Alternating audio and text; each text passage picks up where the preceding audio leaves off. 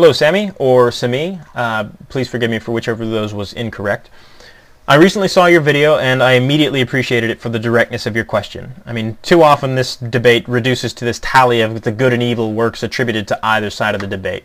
Too often the dispute decays into this incidental line of questioning about the origins of morality, or it deteriorates into this unproductive, meaningless banter as two people talk past one another or over one another's heads. So it's nice to talk about the central question, which is, of course, the existence or non-existence of God. To be up front with you, I am not yet prepared to accept your challenge. This video is largely a solicitation for more information. I cannot currently offer you a conclusive argument which disproves the existence of God, but only because of a number of deficiencies in your challenge. But please be sure, I would like to accept your challenge.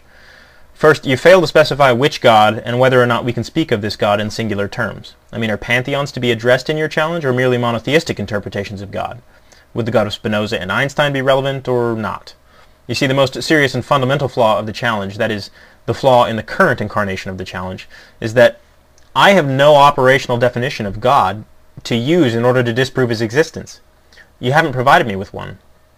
Is he big? Is he small? Is he material or immaterial? Is he accessible by scientific methods at all? If not, why not? If not, how is he accessible, and through what avenues would a person deduce his existence or non-existence at all? Is God bounded by the universe? If not, what do you mean when you say that he is not? If God is bounded by the universe, should we expect to find him in any place in particular, or am I required to disprove his existence everywhere? I mean, I can readily enough disprove the claim that Noam Chomsky is standing in the room with me, but I can't disprove his existence everywhere. I should also forewarn that certain definitions are practically synonymous with non-existence. If you define God as timeless, spaceless, and immaterial, then you've basically defined him out of existence, in my opinion. I mean, what can you possibly mean when you define something in those terms? Some definitions just make it obvious that God doesn't exist. If we define God as a 200-foot monkey who climbs the Empire State Building every night, we can safely conclude that God does not exist. Other definitions are problematic in other ways. Will you be attributing any logically impossible characteristics to him? If so, I'm afraid I can't disprove what you can't say coherently, because any characteristic which produces a contradiction is forbidden to you, of course. I don't think that it's necessarily forbidden to God, but you're not permitted to insist that it's one of his qualities as much as you might like to. That is, even if God isn't bound by non-contradiction, you are. You're not even allowed to claim that God isn't bound by non-contradiction, in fact. Now, I am an atheist, but I'm also an agnostic in a very loose sense, because I'm not firmly convinced beyond a shadow of a doubt that God does not exist. I don't know with certainty that God does not exist, chiefly because it's never been explained to me what it is I'm expected to believe or disbelieve in. I mean, if I begin to discuss something called gibberflabs, you couldn't sensibly profess a belief or a disbelief in them, because you don't yet know what the hell I'm talking about. Gibberflabs could well be something you've simply never encountered or heard of. But I do hold a positive belief that certain kinds of gods do not exist, but only those which have been defined for me, and the same is true for you. I mean, you don't believe in Odin, do you? Well, I just treat the Abrahamic God that way.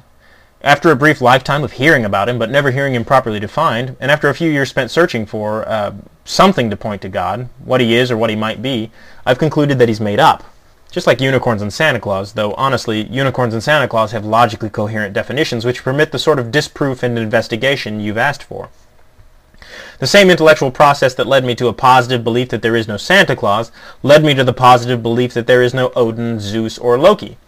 If Santa Claus could be shown to exist, I'd probably believe in him, after he satisfied certain conditions, like living at the North Pole among elves, delivering packages to children on the 25th of December, etc. But I need you to provide me with similar conditions which would allow me to check the available evidence and determine the absence or presence of the critter you call God.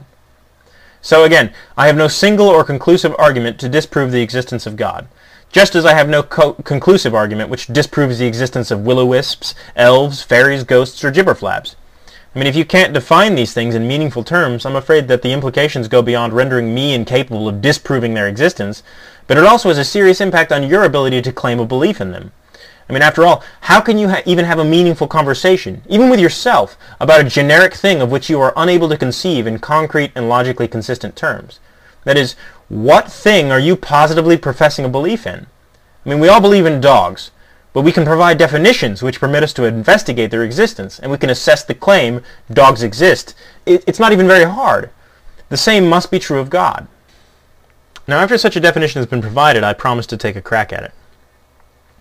So most of the objections I suspect you've received have been along the lines of pointing out that it's unreasonable to first believe a claim and then demand disproof. As such, I won't belabor the point. I mean, you get it. I only mention it to differentiate my question from theirs. I am not asking you for a positive reason to believe in a thing, though in the grand scheme of things, that is what I require. No, right now I am asking you for an operational definition of the thing. It's from that starting point alone that any person can begin a serious and meaningful inquiry into the claims involved in your challenge. So, in the absence of such a definition, what your challenge currently reduces to is something like this, though it's even more general than what I'm about to say. I'm thinking of a person. I will not say that they are alive or dead. I will not say if they were male, female, or androgynous. I will not say if they will be tall or short. I will not say if they were fat or skinny. I will not say if they are light-skinned or dark. I will not even say if they ever were at all. You are simply expected to know all of this for yourself. Now prove that this person doesn't exist. This is the Godless Heathen, signing off.